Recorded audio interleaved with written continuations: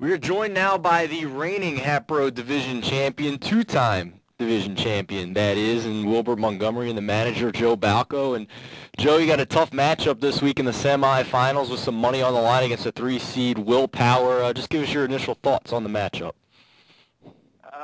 Well, going into Monday night of last week, you really didn't expect Will to even be in this game. So, for him to get to this point and, to be matched up against us is something that, we're going to have to really look at. And then it's going to be a dogfight. He's a very good team, and he showed what he can do and come back in an instant. He has some playmakers, and we're just going to have to counter.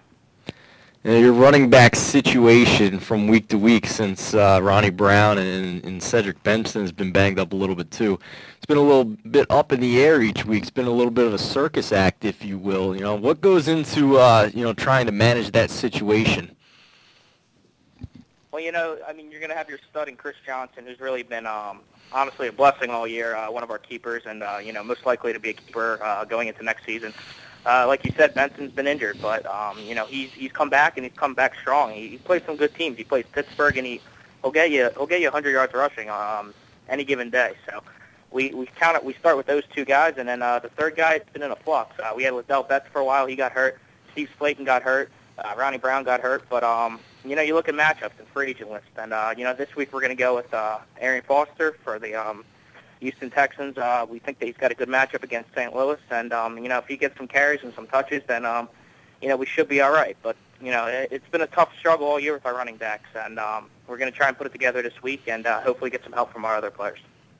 Now, you're certainly one of the more consistent managers in the league from year to year. You've made the playoffs, I believe, 4 straight years now, by my count. What makes you so consistent? But at the same time, you must be getting a little bit frustrated with not being able to get over the hump to that championship level yet.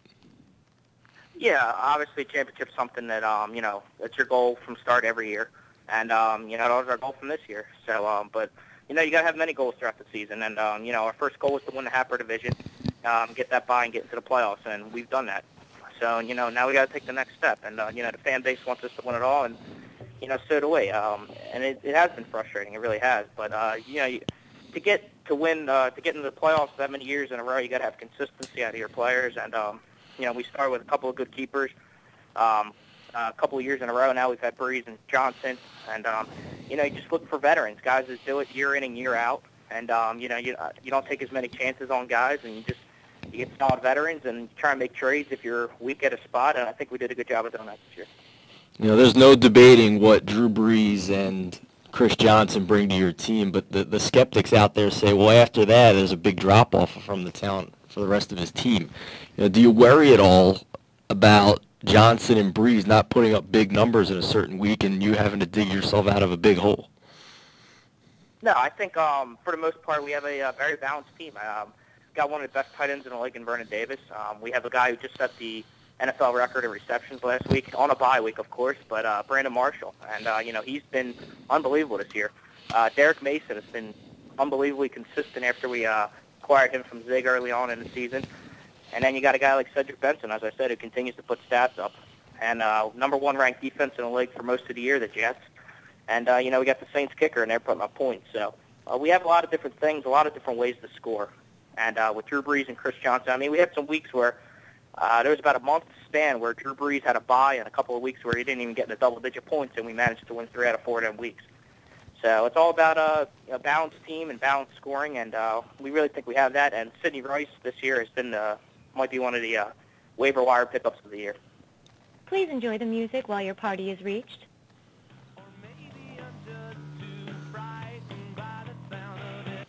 Hello. We lost him momentarily, but Joe Balco is back with us, the manager of Wilbert Montgomery. And, Joe, what kind of challenge does Willpower bring in this semifinal matchup? You can just look at his last week performance, a guy that, he was down for so long and basically out, and, everyone really counted him out going into Monday night, and he just went off. And, he had a Deshaun Jackson who's, leads the league or tied the league record for most touchdowns or plays over 50 yards this year with about 8 or something like that. And so he's explosive talent. He has Maurice Jones-Drew, who's, best of the best at running back situation. His quarterback situations, it's up in the air from time to time. You have Roethlisberger, Vince Young, and Flacco, but, he's done a good job of managing matchups and, putting the guys in the right spots. And, good managers will get breaks, and he can tell you last week he didn't maybe make all the right moves, but he came out with the victory. And, you got to credit him for that. You played him less than a month ago. Came up short, obviously. Thursday night, as his main running back, put up 25-plus points, and Maurice Jones-Drew. Any concern there at all? I mean, it's the ideal start for him. He got everything he needed out of, his horse, and that's what we're going to have to do. We're going to have to get our main guys, our Chris Johnsons, our Sidney Wrights, our Drew Breeses, our Vernon Davises. They got to have some big games, and hopefully Brandon Marshall feeds off his 21-catch, 200-plus yard game that he put up last week when we didn't play anybody. But we just got to get our points out of our big guys, and he's showing that he deserves to be here, and that's why he put up 28 points out of a running back. Obviously he's got some talent, and it's going to be a tough matchup, but by no means. We added this. We got 10 guys. He's got 9, so the week's just starting, and I think it's going to be fun. Joe Balco, the manager of the Hatboro Division champion Wilbert Montgomery, joining us here on the HHFFL network. Joe, thanks so much for joining us. Thanks for having me. Jesus. Guy was all over them. He had 21 points at halftime. Ugh. I'm pissed. So how do you really feel? I'm mad. I mean, it by no means means any. It doesn't mean shit at this point. I mean, it's an amazing start, but god damn it. I still got some players. I'm all right. I need some sick performances. Chris Johnson, Foster might have a good game. We'll see. I don't know.